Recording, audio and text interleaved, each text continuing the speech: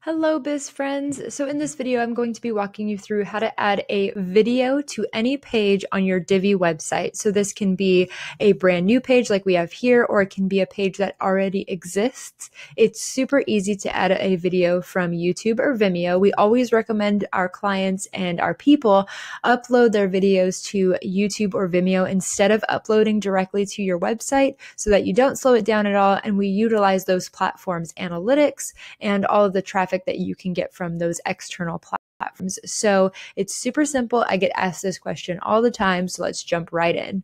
So the first thing you want to do is create a row, if you don't have one already, that will hold your module. So I just created just a one column row, and then within here, I'm going to search for video.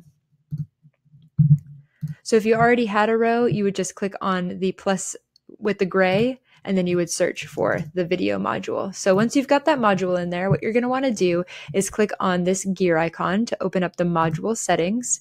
Then click on this gear icon here to actually update the video settings. And then again, instead of dropping your video file onto your site, you're just going to go to Insert from URL. So instead of needing the embedded code for these two video players, what you just need to do is go to the video itself that you want to embed, copy the URL. So just go ahead and copy that and then paste it in right there.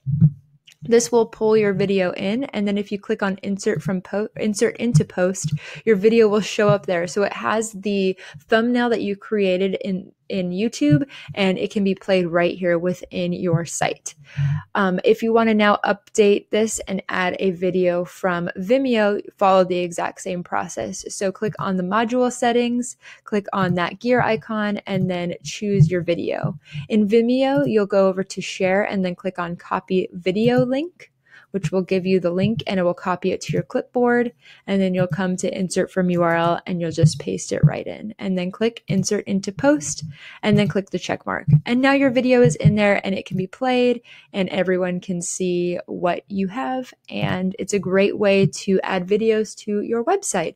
And then of course, before you navigate away from this page, always make sure that you go ahead and either save your draft or you publish the page so you don't lose your hard work. And that is how you add a video to any Divi page.